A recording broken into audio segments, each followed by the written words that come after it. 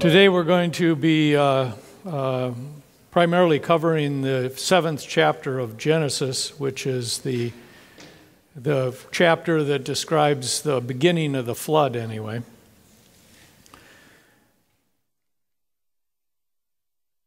Genesis 6:22 says, "This did Noah according to all that God commanded him, so did he." Noah was obedient to God's word. What God told Noah to do, he did. And 4 times it is stated that Noah did all that God commanded of him, and these are listed here in 6:22, 7:5, 7:9, and 7:16. All say pretty much the same thing, that Noah was obedient to God's direction. And Noah demonstrated his faith by, of course, building an ark according to God's specifications. And Noah had now completed the ark. When we get to chapter 7, he had completed the ark. And all the animals were assembling, coming to Noah to get onto the ark. And Methuselah's name, remember, means that when he dies, the judgment will come.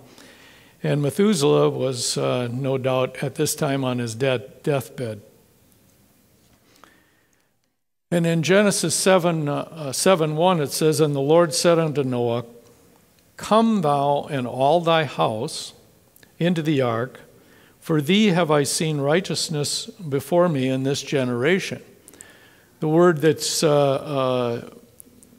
it says there that God saved Noah and all his house, but then on the other hand, wouldn't you think that Noah had more than just 3 sons? Because 3 sons ended up being the only ones on board. And does it mean that Noah had only 3 sons? Well, some people speculate that that's the case. But other people speculate that God really, through grace, extended his grace to all of Noah's children, but only 3 of them got on. And in other words, only 3 accepted God's invitation to board. And the word here that's used here is come. Of course, God says many times go, but in this case, come, and the idea there is that the Lord would be with them during the time that they were on the ark, and also that there would be protection of God during the time that they were on the ark going through this flood. And as you'll see as we go through this lesson, protection is going to be very important. In verses 2 and 3 of chapter 7, it says, "Of every clean beast thou shalt take to thee by 7s." Notice it says clean beast here, and take to thee by 7s. Some people feel that there are, and the commentators are both ways on this. Some say that there are 7 clean animals. Some say there are 7 pairs of clean animals. I honestly don't know. I can tell you, though, that the way that most people calculate how many animals are in the ark, they take 7 pairs to make certain that no one criticizes that they didn't put enough animals on. It says, "The male and his female, and of beasts that are not clean by 2, the male and his female, of fowls also of the air by 7s, and the male and the female." It kind of indicates more like there's 7 pairs there, "to keep seed alive upon the face of all the earth." The purpose of having the animals on board is to keep seed alive upon the earth, because when this flood occurs, everything that isn't on this ark is going to perish, is going to die. This, obviously, the ark, again, wouldn't be needed, and you wouldn't have to keep the seed alive on the ark if this was just going to be a local flood. This is a worldwide, universal flood. The thought about the clean beasts being 7 is for sacrifice, because sacrifices were going on at this particular time. Of course, that was one of the issues right away of what type of sacrifice would be done. And the idea here is that these clean beasts were for, the reason there were more was for the purpose of sacrifice. And that's probably, I would think that that be probably correct. No one really knows what the clean beasts are at this time. People speculate, though, that they're the same animals that are listed in Leviticus 11th chapter. But, of course, that's not given until the law is placed into place, and this is long before that time. But there isn't any indication up to this point in the Old Testament of what clean beasts are actually, what animals are actually the clean beasts. Chapter 7, verses 4 and 5 says, "For yet 7 days, and I will cause it to rain upon the earth 40 days and 40 nights, and every living thing that I have made will I destroy from off the face of the earth." So Noah did according, and then it ends, verse 5, and Noah did according to all that the Lord commanded him. God gives this final warning. There's 7 days left. These are, obviously Noah would have to do anything last minute that he would have to do prior to getting on. The 7 days could indicate that Methuselah had died, and that there was a mourning period of 7 days prior to the time of the flood. That is also a good possibility, actually. But it says that rain would fall upon the earth 40 days and 40 nights.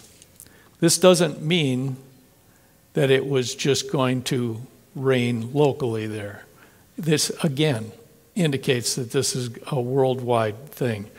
If it means that it was raining somewhere for 40 days, let's face it, that's going on presently. I mean, it rains. As a matter of fact, if you think about it, I mean, it's raining somewhere on this earth all the time. I mean, it's continuous. It's not just 40 days. It's all the time. It's raining somewhere. So it obviously indicates, though, that this rain is going to be 40 days and 40 nights on the entire earth. And we're going to talk about that in more detail here in a second. And it's going to go on for 40 days and 40 nights. The thought here by many, and I'm going to go into some detail here on this because this is kind of controversial now, is that the water canopy would fall as described on day 2. I can tell you right up front, not everybody believes that, and I'm going to talk in some detail about the criticisms of this here in a second. But the waters above the atmosphere here that are in this water canopy as described here, atmosphere between the two and water on the earth. This is really a slide pulled out of the second day of creation. This falls, and when that falls, it falls to earth, and it falls everywhere on the earth at the same time. This canopy caused everything to be pretty mild, actually, because it's kind of a terrarium effect. And that means that the climate is drastically going to change. As a matter of fact, it's drastically going to change to what we have today. Everything will be killed on the surface of the earth, and that includes not only animals, but a lot of the plants, of course, as we know, died also during this time. In other words, Noah, when he got onto this ark, he was leaving life as he knew it. I mean, there's going to be huge changes because of this. That's why so many animals become extinct at the time. We're going to talk about that in more detail next week. But that's why so many become extinct at this time. It's going to be huge changes to the climate at this particular time. Drastic changes are going to occur on Earth. Verses 6 through 9 says, "And Noah was 600 years old when the flood of waters was upon the earth. And Noah went in, his sons, his wife, his sons' wives with him, into the ark because of the waters of the flood. Of clean beasts, and of beasts that are not clean, and of fowls, and of everything that creepeth upon the earth, there went in 2 and 2 unto Noah into the ark, the male and the female, as God had commanded Noah. There's actually a list, of course, here of all of the animals that go into the ark. It's the list of the people, Noah and his sons and their wives, the clean beasts, birds, creeping things. They're all, and as I said last time, the creeping things are, the word that's used there is the word for reptile in Hebrews, in Hebrew. So, and it says in verse 9 here, there, this is talking about these animals in verse 8. There went in, they go in. In other words, they go in on their own. It's not that Noah is dragging a burro up the gangplank into this thing. I mean, they're going in on their own. It says, there went in 2 and 2 unto Noah into the ark. Unto Noah means that they came to Noah. In other words, there was migration, which we talked about last time. Migration occurred at this particular time that caused those animals that were going to be saved on the ark, which would be a male and a female of all species, to migrate to the ark, and then they would load themselves onto the ark, and Noah and his 3 sons really wouldn't have much to do with that particular process.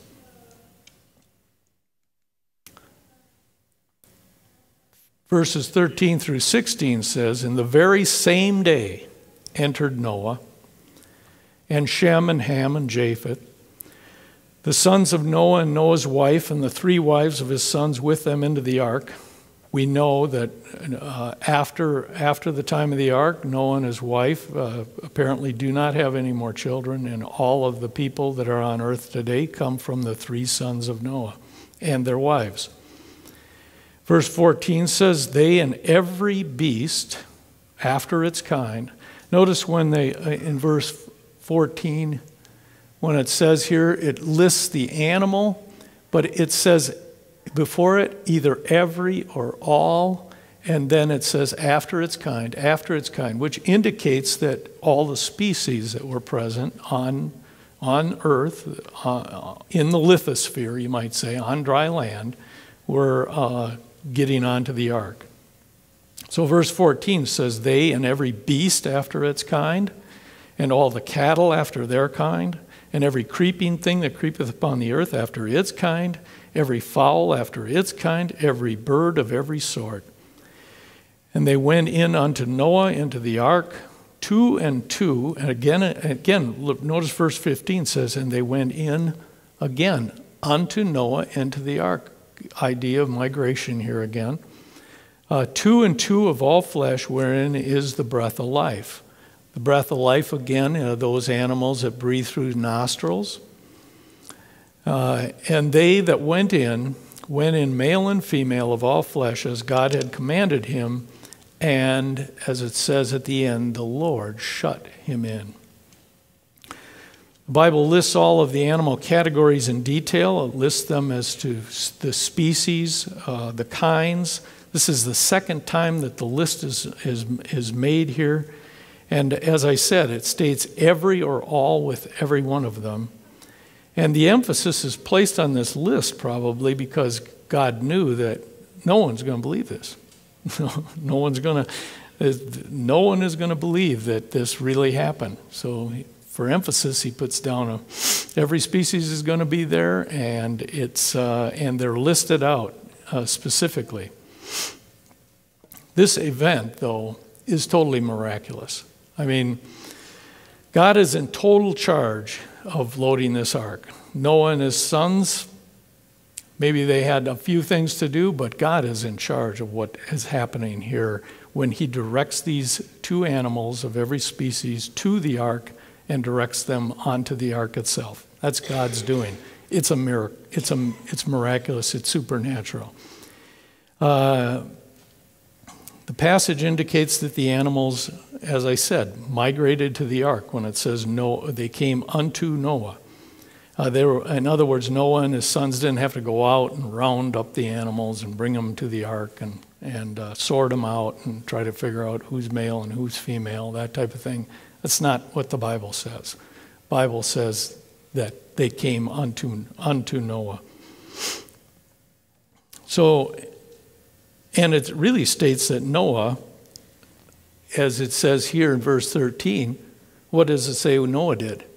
He entered into the ark. With all these other people, he entered into the ark. It doesn't say that he did anything more than enter into the ark. And as a matter of fact, the verse we just looked at, it says Noah went into the ark. That's what he did. So there was a tremendous amount, in other words, that God did here as God's all-powerful, and he causes these animals to migrate. Now, God, to show that God is in charge here, is the last phrase here. The Lord shut him in. So actually, God himself closes the door and seals the door so it's watertight, so the water doesn't flood the ark. And God actually does that. Verses 10 through 12, it says, "And it came to pass after 7 days that the waters of the flood were upon the earth. In the 600th year of Noah's life, in the 2nd month, the 17th day of the month." Now, the same day were all the fountains of the great deep broken up. So 2 things happen. All the fountains of the great deep broken up, and the windows of heaven were opened. And the rain was upon the earth 40 days and 40 nights. So there's 2 different opinions of what's being said here. Some people say that Noah was 600 years old, 2 months and 17 days when this occurred. However, if you look at this, and other people will say that this is the year in which Noah hit 600 years. His birthday, in other words, his 600-year birthday was that particular year, and it was in the 2nd month, the 17th day of the month. That's the calendar. Whatever the case is, it gives a specific day that this occurred here, when all the fountains of the deep were broken up and the windows of heaven were opened. It gives a specific day. If you take this 2nd month to mean that's the Jewish calendar, of course the Jewish calendar isn't around at this particular time, and it's pretty far off in the future actually. But if you take it, but on the other hand, the book of Genesis was written for the Jewish nation. So if you take that as to mean the 2nd month, 17th day of the Jewish calendar, if the months during Noah's time are similar to that, it would be a lunar month, not a solar month. To calculate, a lot of people try to calculate how long the people were on the ark, and there's a little bit number difference between how you calculate what a month is. And but if you take it that way, the flood actually started in November or December, somewhere around November or December. Actually, I would agree with that based on the amount of ice that was present in the northern hemisphere at that particular time. So I would lean towards that actually. But it says in 1 day, all the fountains of the great deep were broken up and the windows of heaven were opened. Well, the key to understanding how this happened is realizing what the fountains of the deep are and what are the windows of heaven. Well, the fountains of the deep, keep in mind that the hydrological cycle during the antediluvian period, which this is described in Genesis 2nd chapter. it's different than what we have today.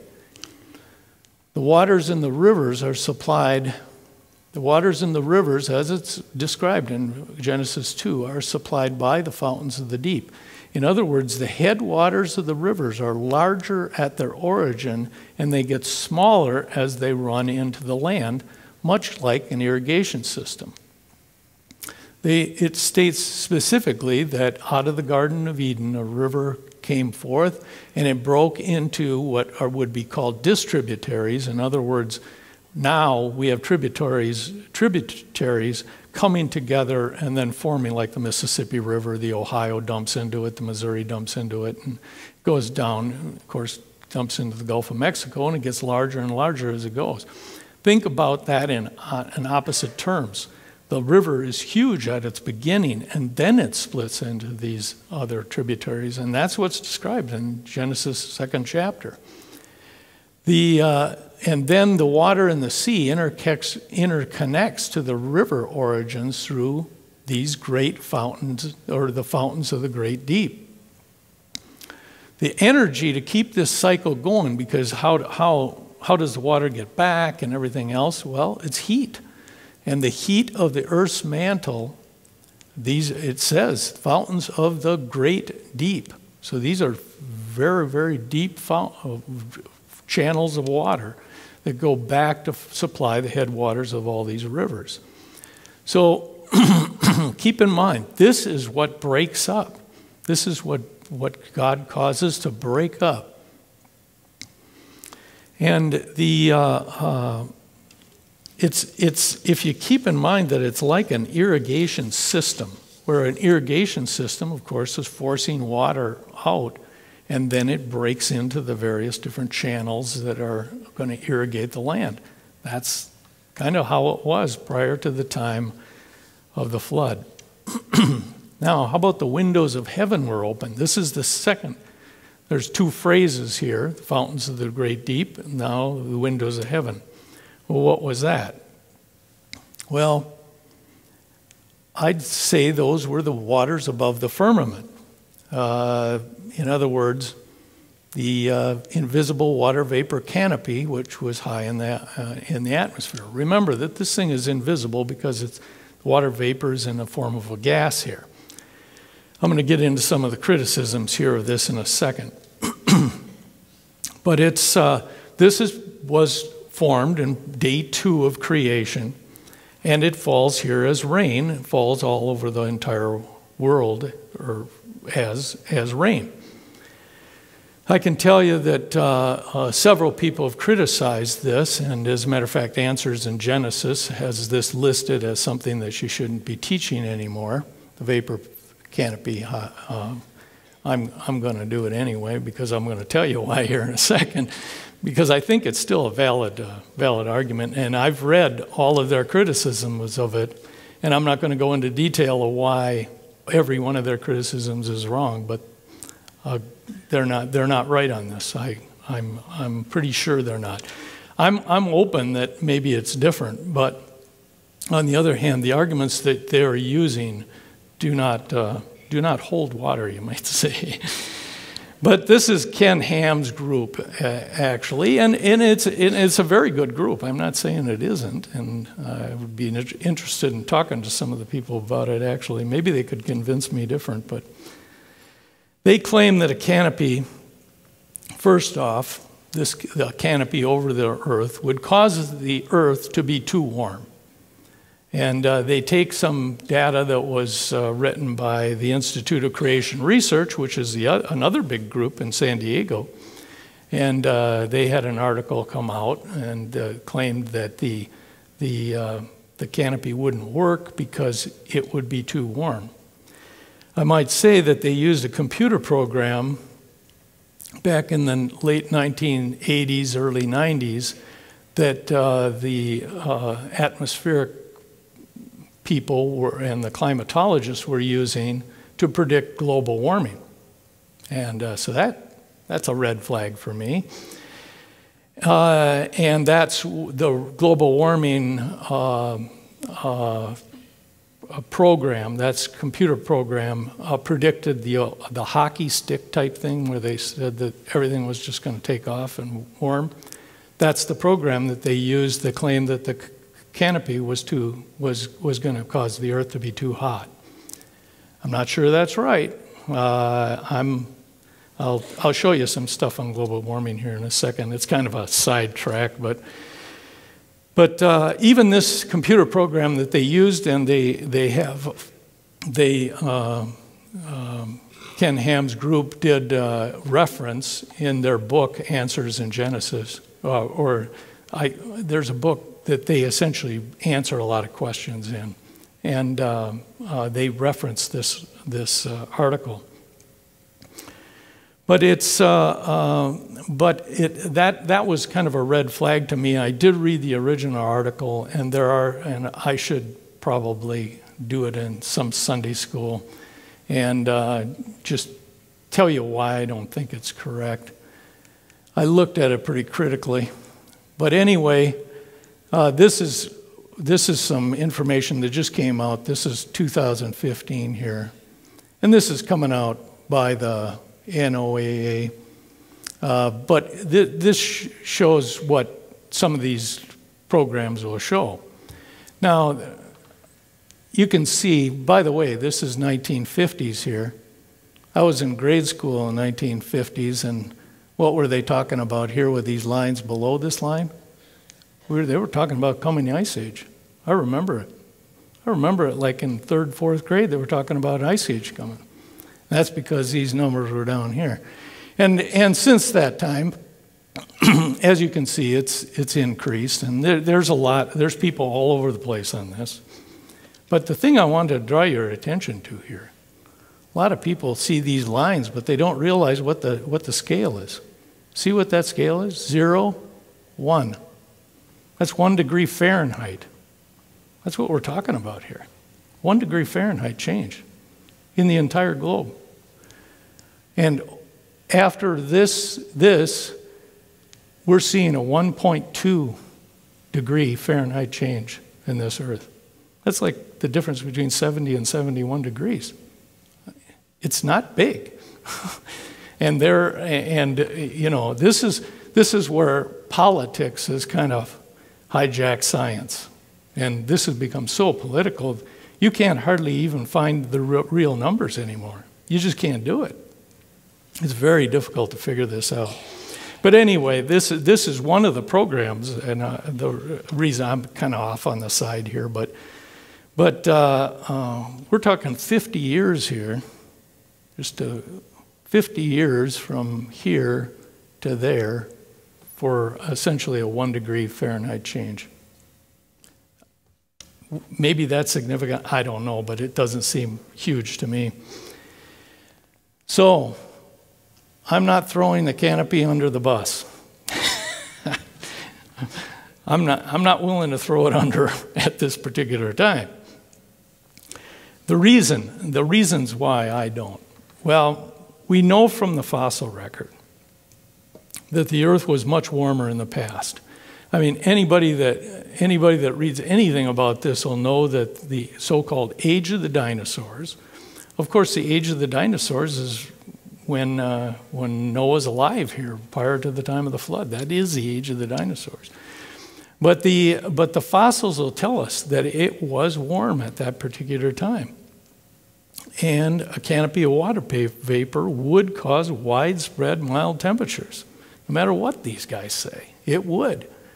And there's a quotation here, and this is a very interesting quotation. This, by the way, this Kump guy, he's an evolutionist. He's not a creationist at all. But he says that the mid-Cretaceous climate, the Cretaceous is when the dinosaurs were supposedly here by evolution, if you trace back 65 million years ago, was on the order of 2 to 6 degrees. He's got centigrade, but if you convert it to Fahrenheit, it's about 3.5 to 11 degrees Fahrenheit warmer at the equator. But that's not the important thing. The important thing is, look what it is at the poles. It is 36 to 110 degrees Fahrenheit warmer at the poles. up to 110 degrees warmer at the poles. What's their explanation for this? They have no explanation. That's the fact. I'd like to know what the answers in Genesis explanation is for this. Because when you remove a canopy, for instance, the poles go to the temperatures they are right now. The South Pole, it's like 50 below there. And it's below zero there all the time. I mean, all the time. It never warms up. So, and of course, there are people here in Rochester who've gone to the South Pole, and I know one of them very, very well.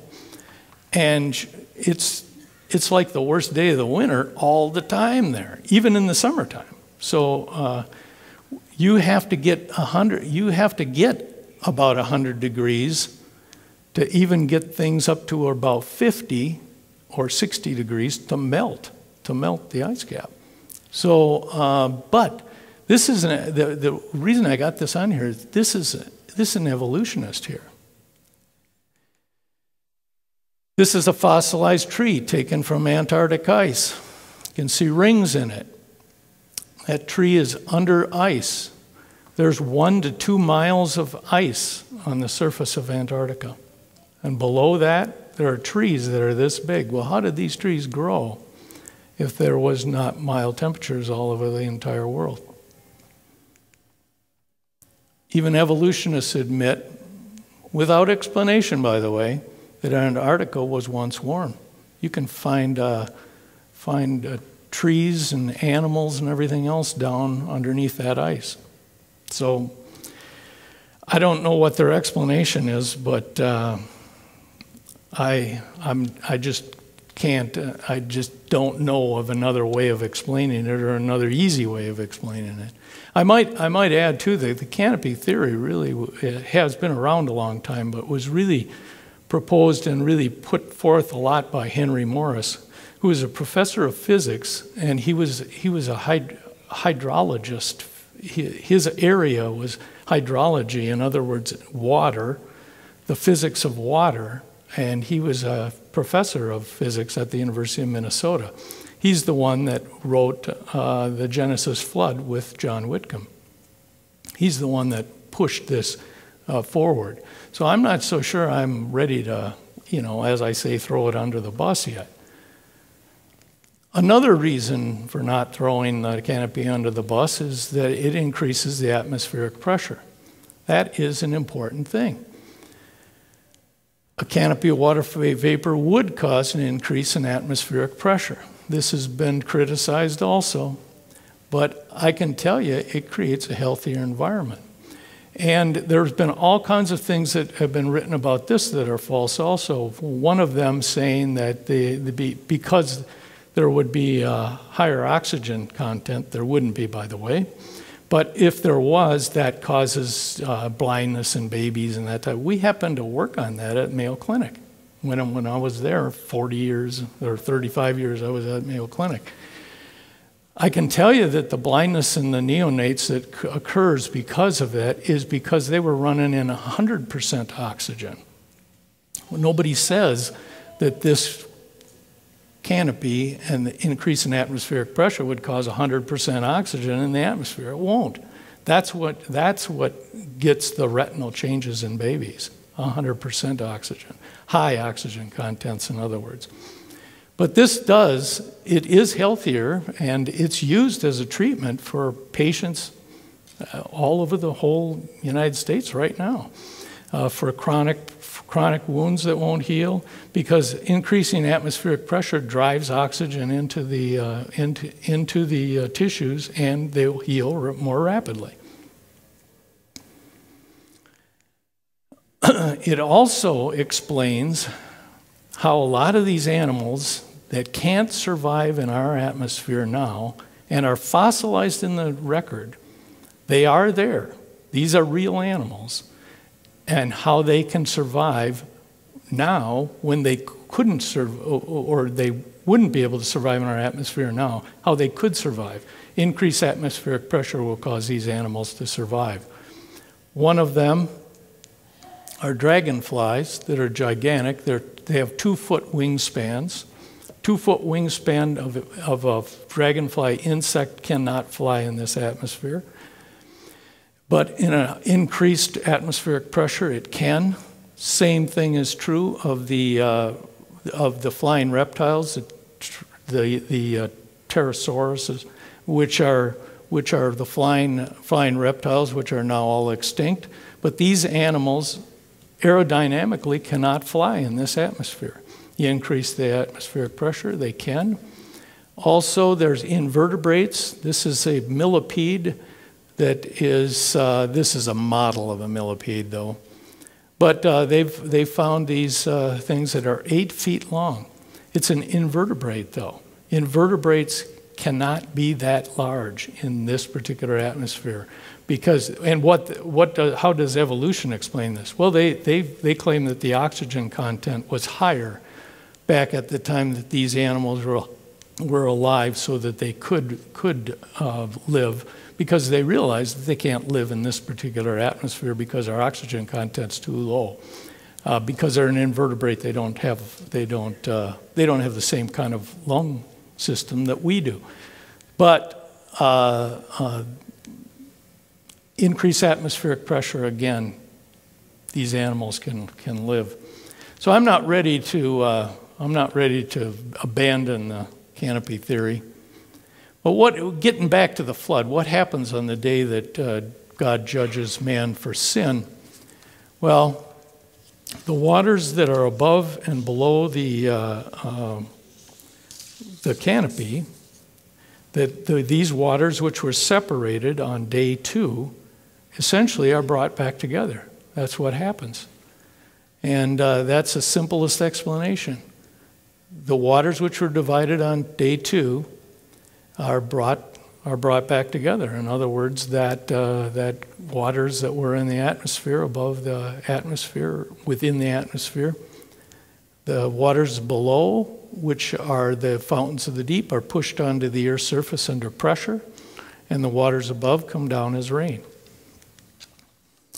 So, in this process, as I said, God's power is totally involved with every aspect and detail about this judgment.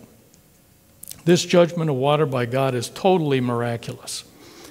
It has no explanation based in natural law. And I'm going to go into detail with that in a second here, but it's not a natural event. God negates natural law to cause this to occur. In other words, it's a miracle. If you look up miracle in the dictionary, you'll find it's a wonderful thing. It's a wonderful event. This isn't a wonderful event, but it's still a miracle. Because the other definition is it's an effect in the physical world that surpasses all known natural powers, and that's true. It's God's supernatural, omnipotent power at work here. And he uses essentially his creative power that he created everything out of nothing. He uses that same power to judge this earth because of man's sin, to cause total destruction. We don't think of that as a miracle, but this is a miraculous event. And God, by the way, will do this again in the future. Oops, I must have gone the wrong way. There it is, 2 Peter 3:7. It's going to be in the future the same thing. But the heavens and the earth which are now, that's the ones now, this is Peter, by the same word are kept in store, reserved unto fire against the day of judgment and perdition of ungodly men. Reserved under fire. There's going to be global warming, all right. It's going to be a miraculous global warming because God's going to judge this earth again, and he's going to judge it with fire. But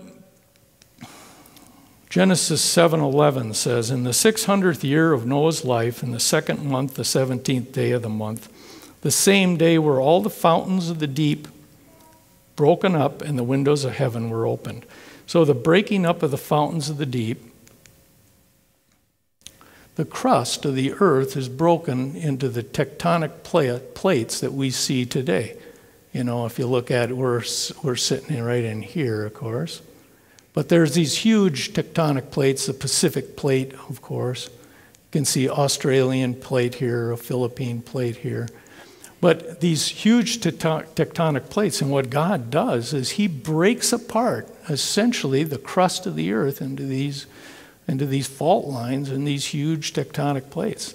And how does he do that? Well, it's a miracle. There's no known source of power we know of that could do this, except God does it. God does this. And this is the first event. He fractures the earth's crust into large faults, in other words.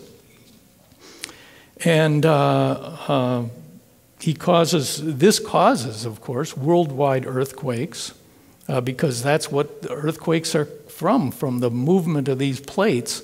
That's what causes an earthquake. There's the San Andreas Fault right there, right down the side of California. So, and when these break apart, remember the fountains of the deep become they're under pressure. They, of course, just water shoots high into the air. Also from these cracks, the magma from the Earth's mantle comes through, the molten rock. So there's volcanic eruptions, which dust is expelled high into the atmosphere, molten rock onto the Earth's surface. This is occurring not only on land, but below the water. So there's boiling of the water that are over these volcanic eruptions that are taking place. And then and all of this is miraculous. I mean, God does this through his own power. There's no reason that this occurs. And the second thing is that the windows of heaven were opened. In other words, there's pouring down a torrential rain everywhere on earth. And the water vapor canopy becomes unstable because of all the dust that's present there and of the atmosphere, the water into the atmosphere, and the canopy falls as rain. Now, another thing that answers in Genesis will say right away, this is impossible, because they criticize this canopy because the latent heat from the phase change of the condensation of water vapor to water. There's a phase change from a gas to a liquid here because the water vapor is a gas, goes to a liquid, and falls as rain. That produces heat, latent heat. If you calculate that all off, you'd get so much heat that the water boils on the surface. The interesting thing is when you look at that, though, and you start looking at that with the Bible and trying to figure this out, there's no natural explanation of how God caused the fountains of the deep to break up. They'll admit that too. So why does the second phrase, which just follows in the same verse, the windows of heaven were opened, require that natural law dictate this process? As I said, this is miraculous. God negates natural law. If he negates natural law, why doesn't the water on earth boil? Because it's a miracle. Think of the miracle when Jesus turns water into wine. You can't figure that out. I mean, it's water in the pot, and when they dip in and pull it out, it becomes wine. How does that happen? It's a miracle. So is this. So it doesn't need to be explained by natural law, because God negates natural law when he judges this earth. People think of miracles as something, it's got to be wonderful. No, it's a negation of natural law, and that's what's happening when God judges this earth and judges man for sin. So the windows of heaven. Well, the word for windows there is aruba, the Hebrew word. It means window. It also means, in the case of smoke, it means a chimney, for instance. But in the case of water, it means a sluice. It's a word that we don't use very often around here. But it's a sluice. And what's a sluice? Well, the idea of a sluice is a body of water being held back behind a floodgate. It's like the floodgates here. This is a sluice here where the water's shooting through. And that's the idea. And it means to pour, gush, surge, flood. And it's that's the idea. In other words, when these windows of heaven are opened, there's a tremendous amount of water that comes down. Now, where's that water coming from? Well, I would say some of it's coming from the canopy. Does all of it come from the canopy? I don't know. It's miraculous. So could God contribute water at that particular time? Of course he could. He can turn water into wine. He can contribute water to this point.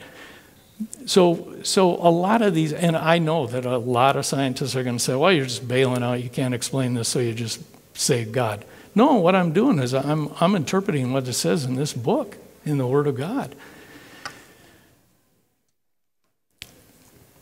The beginning of the flood was not like this. You know, you got a couple guys standing here, you know, watching. The ark is over here. Look at the way the ark looks like a barge. It doesn't look like this thing. And it's kind of floating away here, and there's a bunch of animals struggling for life here. And, you know, the clouds are like this. You can't even hardly see any rain here. That's not how it is. I mean, this torrential rain occurs. The waters from the deep are broken up. Animals are dying immediately. I mean, we've got mammoths and mastodons stuck, frozen in ice under the ice pack in the Arctic. Some of them have food in their mouth. They're eating during the time. They're frozen solid. They're frozen in seconds because the meat is so well preserved. It's meat scientists say it takes seconds. You have to freeze that in seconds to do that. So when you look at this, these depictions are wrong. People are dying immediately when this occurs. Now, 17 through 20, and I'll probably end with this, but and the flood was 40 days upon the earth. The waters increased. Just get an idea of what it says. Okay, this is the flood. The waters increased, bore up the ark. By the way, boring up the ark takes about 20 feet of water to get the ark off the ground by calculations. It was lifted up above the earth. The waters prevailed and were increased greatly upon the earth. The ark went upon the face of the waters. And the waters prevailed exceedingly upon the earth. And all the high hills that were under the whole heaven, high hills, all high hills under the whole heaven were covered. 15 cubits upward, that's about 22.5 feet, did the waters prevail, and the mountains were covered. By the way, the Hebrew word for hills and the Hebrew word for mountains are exactly the same word, har. So this is really the same, but in other words, everything is totally covered. You know, there's no way this is a local flood. Those people who believe in local floods, I mean, they're not looking at what's written in the Bible, I'll tell you that, because there's no, I mean, how many more ways can you say this than have been said here, that this was a total disastrous judgment for anybody who's not on the ark. Let's